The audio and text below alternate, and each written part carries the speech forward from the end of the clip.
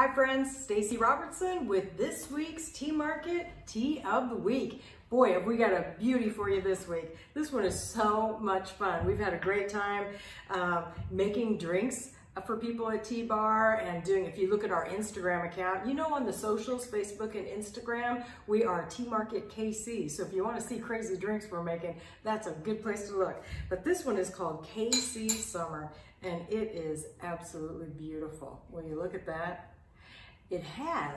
It's a blend of our Yin Hao Jasmine green tea with Butterfly-pea Flowers. And I'm gonna get some steeping and I'm gonna tell you a whole lot more about that. So I'm gonna use our little simple brew pitcher.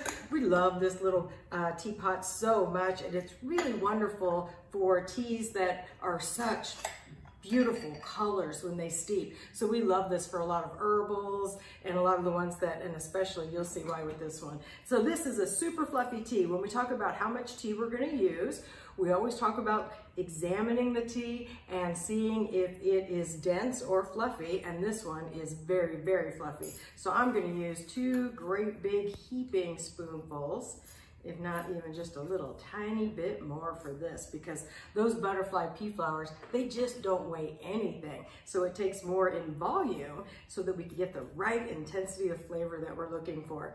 All right, so then I am going to, since whenever you have a, whenever you have a blended tea product blend like this, you want to use the water temperature that's correct for the tea. For example, if you're just making an herbal on its own, you could use boiling water. But because the Yin Hao Jasmine in this is green tea, you really want to stick with that 160-degree water temperature, because if you steeped it for the water temperature for the herbal, you're going to make the tea that's inside bitter. So whenever you have one that's blended, you want to use the water temperature that's right for the tea, not the herb. And so we are going to use 160-degree water from our beautiful Capresso Cosmopolitan kettle.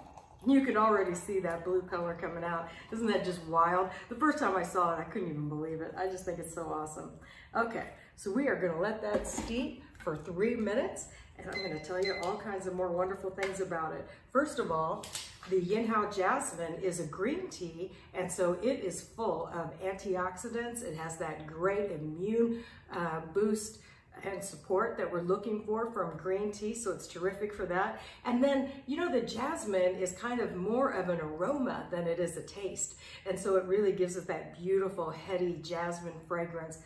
Oh, I wish we had smell-o-vision, because it really does smell wonderful. So we go ahead and steep that. And then the interesting thing about the butterfly-pea flowers is that they have health benefits all their own. They're known to be mood enhancing and can actually help reduce anxiety. So that's pretty cool, right? Who couldn't use a little bit of that right now?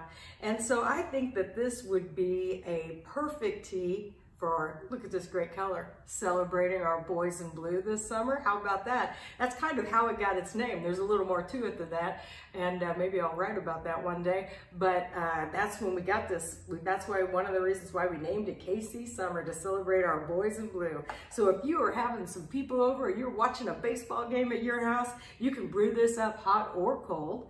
You know, baseball season, it can be chilly or it can be warm, just depends, and this is delicious either way that you go. So we're gonna steep it for 3 minutes. And then the other thing that I want to show you, this is a time when you can really, I think if you're homeschooling kids, to get a little KC Summer and do a little experiment would be lots of fun, because one of the things that you can do is if you add citrus to it, you change the pH balance and change the color. So I'm going to make a little lemonade with this tea and show you how you can do that. So I'm going to go ahead and steep it hot, of course with our simple brew teapot. The infusing portion is in the lid. We just push that down so that it can drain as we pour. And I'm going to use boiling water and make a simple syrup. So if you like to sweeten iced teas, you know, if you've ever been to a restaurant at lunchtime, you hear people clanking that spoon inside that glass trying to stir sugar into iced tea. Sugar doesn't melt in cold things. It'll just hang around there in suspension. So if you really want it to melt and become part of it, you need to make a simple syrup. And that's as simple as just getting the amount of sugar that you'd like, and then pouring hot water. Boiling water is best. It'll melt it fast enough. Just pouring some of that right over, and then I like to just swirl it around until it melts. And that's all there is to making a simple syrup. I think that's why they call it simple syrup. What do you think? All right.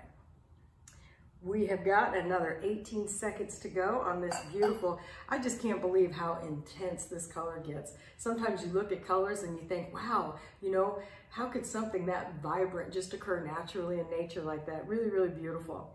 Okay, so here I just have a glass of ice, and of course you can just pour this in your cup and enjoy it hot, but I want to show you something fun. So I'm going to pour this over to make our lemonade. I'm going to get our simple syrup in there so that it's not sour from the lemonade. And here comes the magic, a little bit of lemon juice. Look at that. Can you see that? It is just turning a beautiful, I don't know, kind of hot pink, I think. Boy, that is pretty. Stir it around. So from our beautiful KC Summer Blue hot tea, we have made a purple KC Summer Lemonade. I gotta see how this tastes. Oh my gosh.